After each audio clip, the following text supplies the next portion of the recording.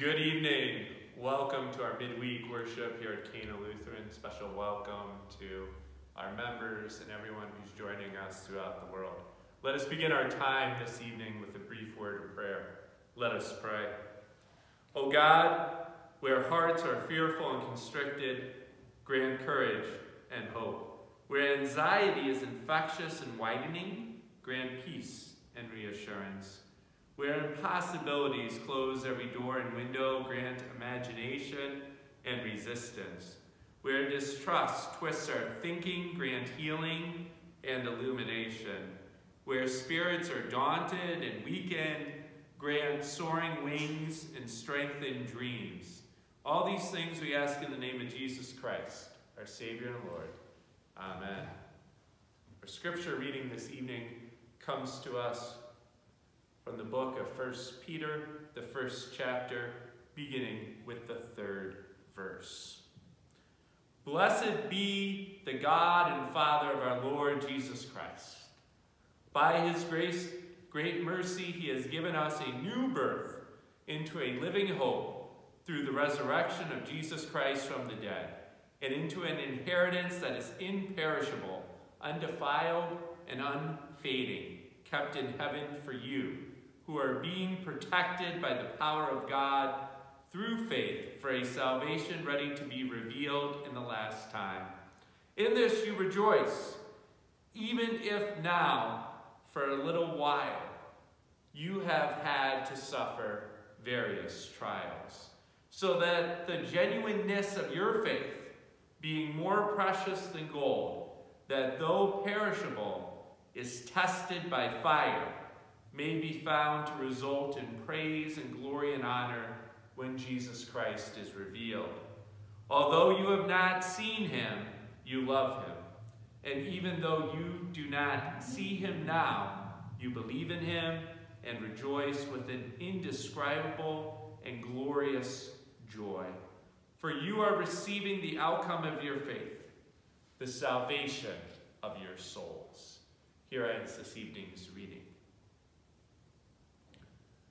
The human experience is one of a roller coaster of emotions. 1 minute is full of hope, and the next, hopelessness. The Titanic set sail as an unsinkable ship which would usher in a new era of transatlantic travel. 4 days later, as the ship began to go down, Captain Smith and everyone else realized that it was a hopeless situation.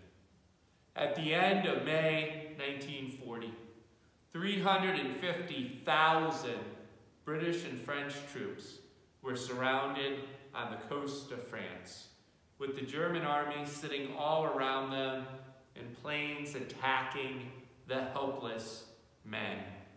All hope looked lost.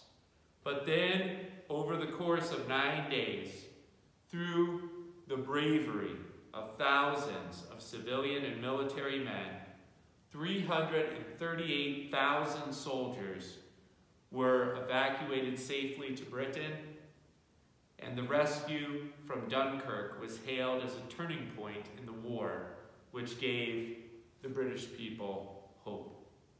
History is full of all sorts of situations like these that were hopeless or seemed hopeless. In this way, history is reflection of our lives, where there are times that everything seems hopeless. But the resurrection of Jesus from the dead promises that you are never hopeless. Most of us, and I include myself, find that trying to maintain an unending stream of hope exhausting, if not impossible. There are numerous reasons why you may become or are hopeless. Illness, grief, money, age-related issues, marital strife, school problems, friend struggles, work headaches, quarantine. The list is as long as there are people in the world. And then when one thing has sapped just about all the hope you might have, some other setback comes along and finishes you off. Oh, you're sick? Well, let's make sure your insurance won't cover your bill. Work stinks? Well, how about an argument with your kid? You're lonely since your spouse died? Well, how about some chronic pain to keep you company? When you feel hopeless, the emotions can be hard to explain. Hopelessness is really self-defining. You have no hope. It can also feel like a fog you can't escape, or a thick darkness, or maybe the unbearable weight of absolute discouragement. Tonight, we are anxious as the world is changing before us in ways that we did not anticipate and do not clearly understand, and for the most part, are out of our control. The uncertainty of the near future, however, is overshadowed by the blessed assurances, knowing that Jesus knows the future, holds the future, and holds our hand. Holy Scripture, especially 1 Peter, the book we read from tonight, does not ease our burden by saying, when things are tough, don't fret about others, take care of yourself.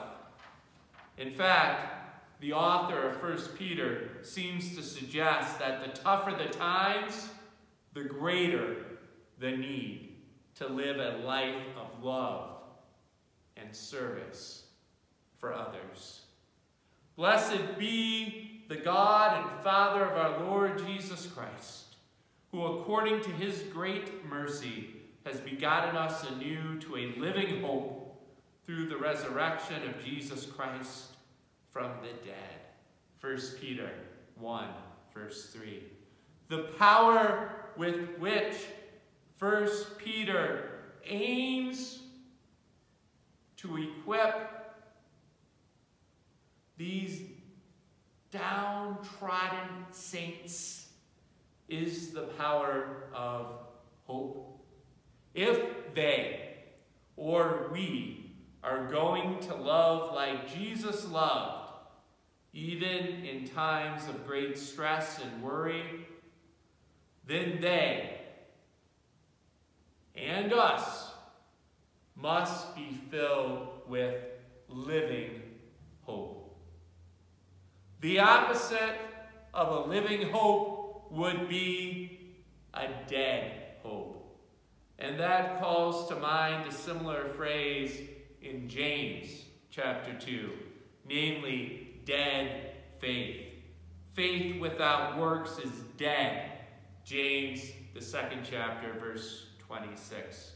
James says, that is, faith is barren, fruitless, unproductive. So, living faith, by analogy, living hope, would be fertile, fruitful, productive hope. Living hope, the hope that 1 Peter talks about in this evening's reading. Living hope is hope that has power and produces changes in life. We are born anew to a living hope through the resurrection of Jesus Christ from the dead. Once there was a little boy and his father driving down a country road on a beautiful spring afternoon. Suddenly, out of nowhere, a bumblebee flew in the car window. Since the little boy was deathly allergic to bee stings, he became petrified. His father quickly reached out, grabbed the bee, squeezed it in his hand, and then released it. But as soon as he let it go, the young son became frantic once again as it buzzed by the little boy. The father sensed his son's terror. Once again, he reached out his hand, but then he pointed to his hand. There, stuck in his skin, was the stinger of the bee. "You see this?" the father asked. "You don't need to be afraid anymore. I've taken the stinger for you." The writer of 1 Peter reminds us that we have been given a new birth into a living hope through the resurrection of Jesus Christ. The resurrection activates a living hope. Perhaps at no other time in our lives have we needed a hope that is alive than we do tonight. A hope that can enliven us and allow us to seek light in darkness, to hold on to what we know to be true when everything seems questionable and or uncertain. Jesus Christ is with us. Jesus Christ will not leave us. Amen. This evening, I'd like to conclude our time with a poem entitled "Just Wait for the Sun." I know many of you have been sick with COVID-19 or know someone that's been sick with the illness. Some of you have lost loved ones to this new disease. Many, if not all of you, are anxious about finances as we as a nation and as a state here in Michigan have paused our economy and have stayed home to keep our neighbors safe. And on nights like this, it is easy to feel hopelessness. But as the words of 1 Peter reminds us, because Jesus lives, we all have a living hope. The hope that no matter how bad today may be, God has not forgotten us. And that at some point, things will get better. This is the poem, "Just Wait for the Sun," by the poet Lisa Marks. When everything's darkness and you feel so alone, when the rain doesn't stop and you can't make it home, when it feels all is lost and you just want to run, it can't rain forever. Just wait for the sun. When family is pain, when friends can't be found, when you just want to scream, but you can't find the sound, when it's all your fault and you feel like you're done, just wait for the sun. The sunshine will come. The storm always passes. It won't last forever. The rain always stops and gives way to good weather. the brightest and warmest of days still to come, please wait for the sun. The sunshine will come. People who need you, people who still love you, can warm up your soul like the sunshine above you. You're never alone, no matter what's done. Wait for the sun. Just wait for the sun. Dark clouds always pass, I promise you, hon. We are all waiting with you.